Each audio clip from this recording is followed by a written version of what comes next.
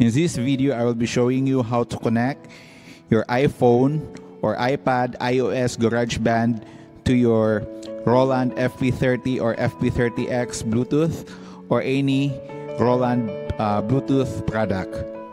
If you have questions, you may comment down below.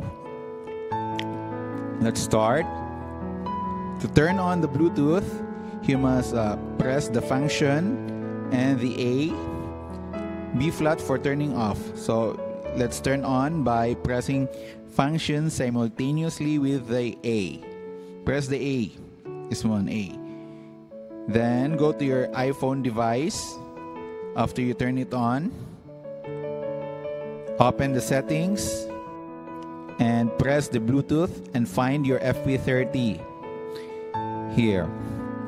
So if the Fp30 cannot be found, sometimes it will take a minute to locate the device, but the easiest way is to turn it off again by pressing the B flat or the C. You press the C first and B flat, then turn it on again by pressing the A and pressing the C until function and C until the Fp30 will appear on your iPhone. And then let's pair. Let's pair. Wait until the connection is already paired. Here, it's already connected. Now let's go to your GarageBand. Open the GarageBand and go to the settings. Here, the small button here, there's the settings. Press and locate the advanced. There's the advanced word and click the advanced and find your Bluetooth Midi. Here, there's a Bluetooth Midi. You press that one and then connect. And it says here pair.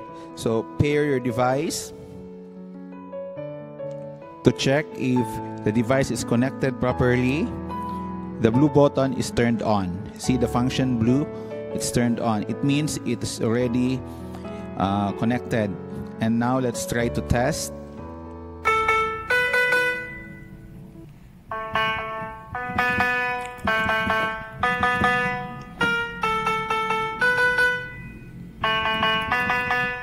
Before recording, let's press this plus button and then it should be automatic. Click the automatic so you can record freely.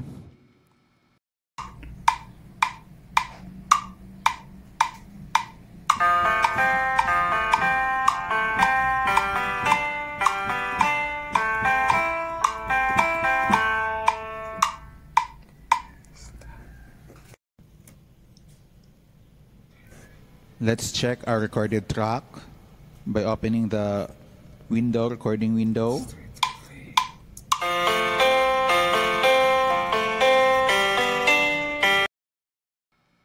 When recording, if you have a mistake on a note that you press, you may just double click on the green and the edit button will appear. Then you click the edit button and the piano roll will appear, and you may edit the notes that you want to edit. You may delete or move or add.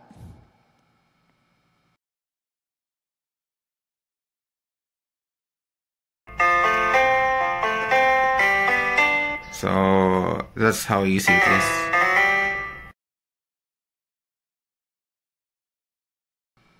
If you find this video is helpful, consider following the channel and giving it a thumbs up, and happy recording. Thank you.